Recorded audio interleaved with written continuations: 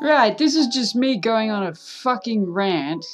I apologize for the language. I have no problem with swearing, but for those of you who do, yeah, sorry. Don't want to alienate my one viewer. I am just very pissed off. Not at anything in particular, just sort of a generalized pissed off.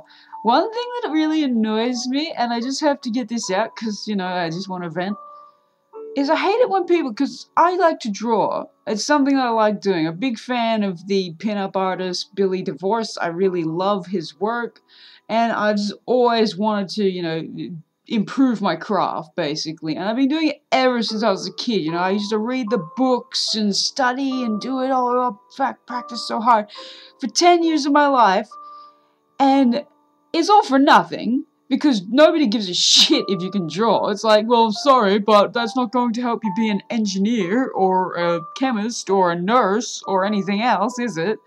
Drawing is the most stupid, pointless skill ever. I apologize to anybody who draws, but it really is just, like, I did it because I loved it, and what was the point? Well, same with university. I did it because I just liked history and, well, fuck history because there's no jobs in history. Why didn't you do nursing? Oh, that's right, because I did try nursing. But, I'm not going to go in there today. Alright, back to the subject. I'm really pissed off. I'll tell you what. I hate it when people see me draw and then they go, oh, I wish I could draw. You're so lucky you can draw. It's like, it's not luck. It's not luck. I wasn't born with it. People who have talent were not born with it.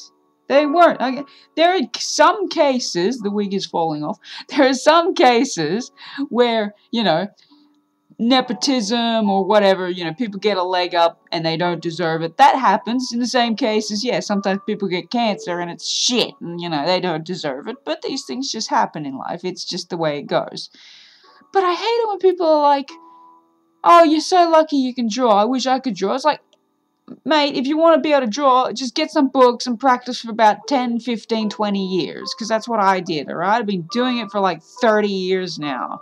It's like, fuck, I'm old. So it's like, yeah, if you want to be able to draw, just learn it. I mean, yeah, it'll take a lot of hard work. About 10 years worth before you're able to really do anything on your own without the help of a book or guide or Frank Frazetta. But seriously, just talented people were not fucking born with it. Stop fucking thinking that they were just born with it. They got their talent because they worked hard at it.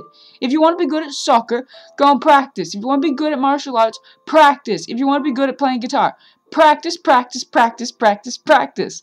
And fuck that shit like practice makes perfect. No, there's no such thing as perfect. And I'll tell you why. Because the minute you become perfect, you will never improve. People who are perfect never get better. Okay, I'm gonna finish now. I need more coffee.